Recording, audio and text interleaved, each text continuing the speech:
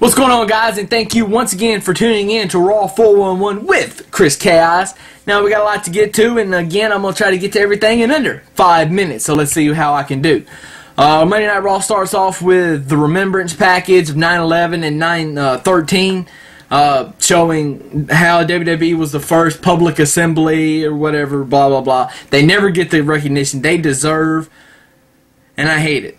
Lillian Garcia, beautiful. Lillian is one of the only people, and that list ain't long, probably about 3 or 4, that when they sing, even just watching on TV can bring tears to my eyes. And when she sings the national anthem, that's one of the things that can bring tears, and it did. And she said, "And our flag's still there." And she pointed up, and I pointed, and then I looked, and she was pointing it, and I was just like, that's where it, and the tears started rolling, and everybody at USA, great. I loved it. I loved it. Now we move on into The Rock. Rock comes out, does the Pledge of Allegiance. Wow. that was pretty good. I'll give him that one. I like that one.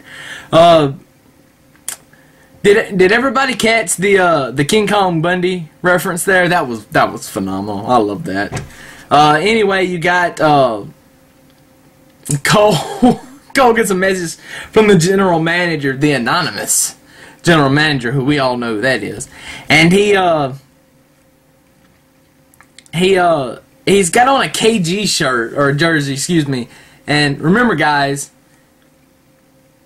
it's all about Banner 18. Now, I just want to say this segment between him and The Rock got kind of boring, got kind of stale real quick. Rock Bottom ends it. Pitbull comes out, starts gibbering in Spanish. Thought I hit my SAP button. Thought I hit it again when Alberto was out there talking in Spanish. Talking English! Damn it. Truth jumps. I'm not going to mention those other two jabronis from the Miami Heat that give that shout out. Truth jumps Jomo. Jomo can't feel his arm and his hand, whatever. Jomo's going to be on the sidelines for a couple of months. You can guarantee that. Kelly versus Maurice and Karma comes out. Totally saw that coming. I didn't get a chance to tweet it before I saw it coming because it happened so fast. But it was great. Expect big things from Karma, I'm telling you. And you haters, God, you gotta calm down on Karma. I'm telling you. You're starting to hate her like you're hating Cena. Give her time. Give this time to play out. Okay? Cena, fine. If you want to hate Cena, fine. Whatever. You've given him enough chances and enough time to play out. Give this a couple of months to play out, and let's see how it goes before you start talking about how horrible she is, okay? Or do your research and learn how good she really is. There's my rant. I'm pretty upset there's only a couple of minutes, if that, of wrestling up to the hour point, and then you get Cena and Miz, who have a damn good match and a great finish. Why was it a great finish? Because you didn't see it coming, and because people were pissed off about it. That's why it was, but people weren't pissed off in a bad way. They were pissed off in you got a good pissed off reaction, so that's why it worked. Think about it, and then ask me why, and I'll do another video and explain when I have more time. Rey Mysterio and Kofi Kingston versus Swagger and McIntyre. Crowd was kind of dead for most of this because they popped so much for Cena and The Miz. And that match had so much drama, and the crowd was up and down and up and down and up and down, like just like you're flicking off a light switch. It was fantastic. Kane and Mason Ryan did the whole main eventing Raw, if you want to call it that, and then they're building Ryan up. He beat on Kane, and then he speared the Big Show out of his boots. Very nice. Now, then you go on to The Rock coming back out. Vince makes an appearance, which nobody expected, I imagine. And then there was a video package, boo-boo, boo-hoo, tears, tears.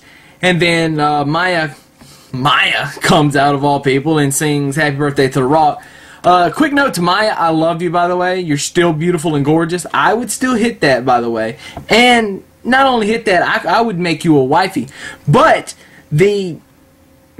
if you're gonna sing, when you sing and you invite people to join in, don't blow them out of the water. Come on now, you should know better than that. You know, can't nobody hardly, especially probably nobody in the crowd can compete with you. Anyway, 5 minutes. There it is. The only thing left I've got to say is it was just a little bit too much for The Rock. For a guy that's not going to be there next week or probably a couple of months from now, he'll probably make sporadic appearances between now and WrestleMania next year.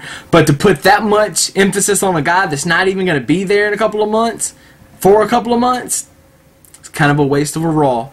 A lot of wasted time. A lot of wasted time. Hate if you're going to. Hate me if you're going to. Don't put that much time into The Rock. I know he's giving you so many years of great. That's fine. There's a right time and a wrong time to do things, and y'all waited way too long to give Rock all this props after he's been gone for so many years, and the fact that, you know, you're taking away precious TV time from other people that should be getting it.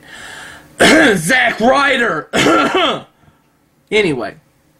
Oh, and by the way, woo woo woo, you know it. I'm gonna say deuces. Everybody knows this is starting to catch on again. It started catching on because Chaos started it again. I restarted the trend.